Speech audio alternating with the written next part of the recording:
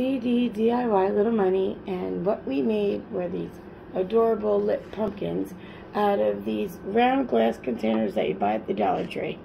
One is a little smaller and one's a little bigger. What we did was got the glass containers, sprayed some glue adhesive on it, it's all over my hands, and put this burlap. We used the orange one for the smaller one, and we used the brown one for the large one, with some white twine and some brown twine we got from the Dollar Tree, some Spanish moss, some beads. This is some pieces of white oak that I got out of my yard, and this is a stem to a sunflower, and we just glued it on.